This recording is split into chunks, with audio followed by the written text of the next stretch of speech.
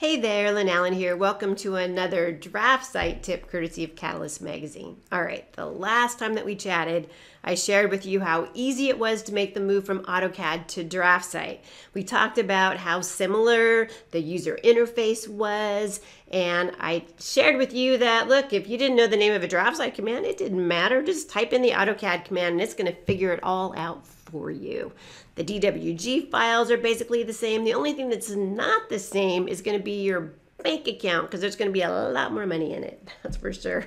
So today, I want to share with you one of the many commands that are inside of DraftSight that are not inside of AutoCAD. That's right. And when I worked at Autodesk, I had some serious feature envy over this command. I'm not kidding. So let's talk about the trim command. That's one of those commands that we use all the time, right? In fact, if we didn't have a trim command in our CAD software, we would lose our mind. We would not be able to function. So this command is called power trim, and it is the superhero of all commands, if you ask me.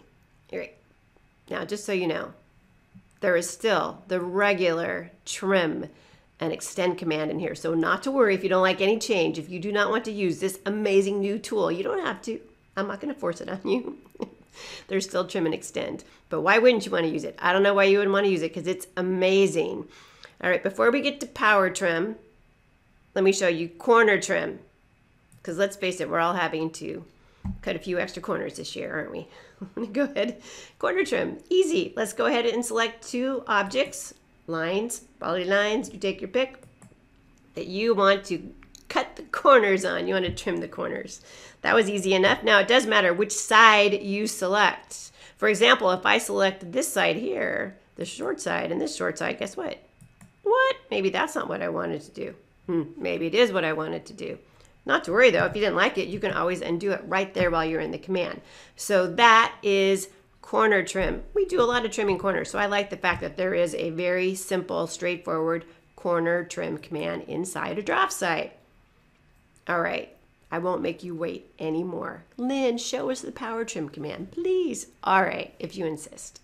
Dun da da da, the power trim command. Are you ready? Check this out. All you have to do is just draw right through the objects that you want to trim. What? Oh my gosh, it doesn't get any better than that, does it? Oh, and check this out. It has no problems with angles. What? This is crazy. It's crazy talk. You are talking crazy talk, Lynn. Look at this. I'm totally having a party now, aren't I? Okay. But wait, there's more. Oh yeah, there's more. I can hold the shift key down and it goes into extend. What? I changed my mind. I want some of these back. Please, please give these back to me.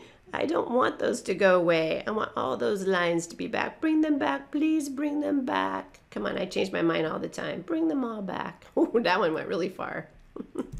Hello, it doesn't get any easier than that. Come on.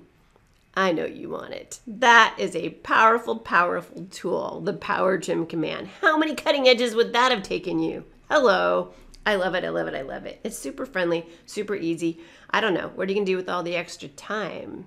What are you going to do with all the extra money? You won't have to just cut corners anymore. Oh no.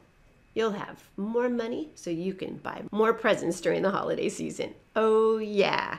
All right. So I wish you a happy holiday, and I'll see you back for my next DraftSight tip. Give it a try. Remember, you can download the free trial for 30 days. Try it. See if I'm making it all up. See if you like it. Try it. You'll like it. Have a great holiday season. Bye-bye.